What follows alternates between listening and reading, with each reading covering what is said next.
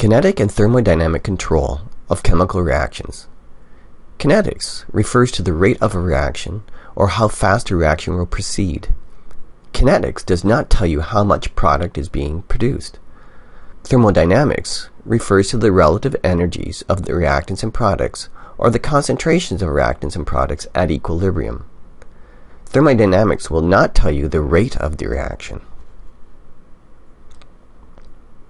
In the reaction shown, the pathway to produce C and D is both kinetically and thermodynamically favored.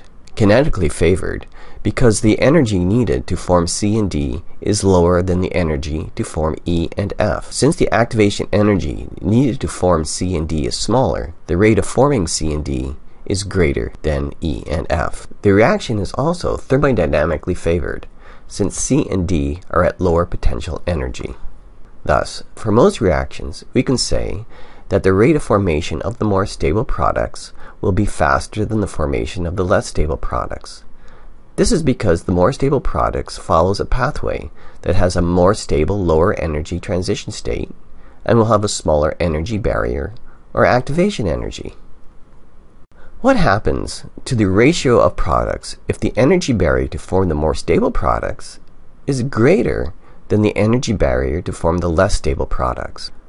Look closely at this reaction and the two pathways. In this equilibrium reaction, the pathway to produce the less stable products, E and F, is kinetically favored since it has the lower activation energy. And the pathway to produce C and D is thermodynamically favored since products C and D have a lower potential energy.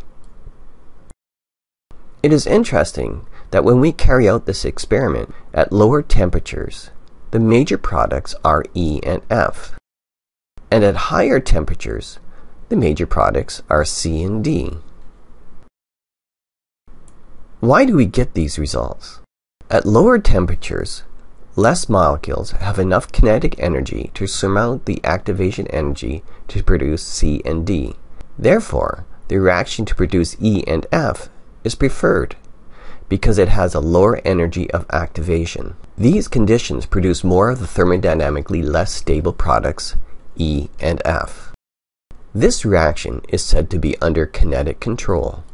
Why is C and D produced in greater yield at higher temperatures? At higher temperatures, even though the products E and F will form at a faster rate, some molecules of A and B will also have enough kinetic energy to surmount the higher activation energy, leading to the formation of some of the more stable products, C and D.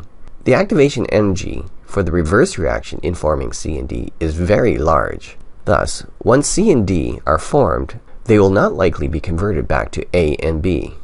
On the other hand, the activation energy for the reverse reaction in forming E and F is not as large.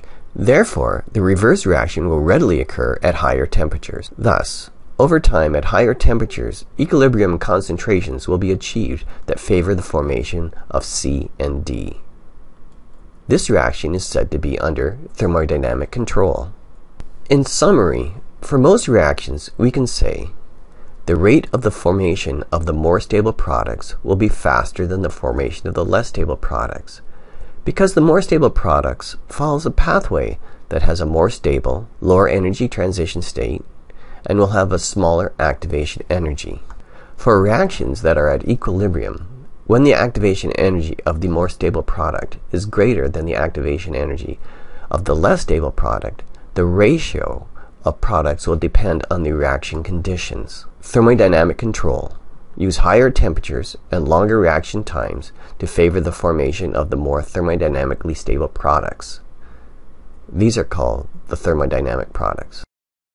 Kinetic control. Use lower temperatures and shorter reaction times to favor the formation of the products that follow the pathway with the lowest activation energy. These are called the kinetic products.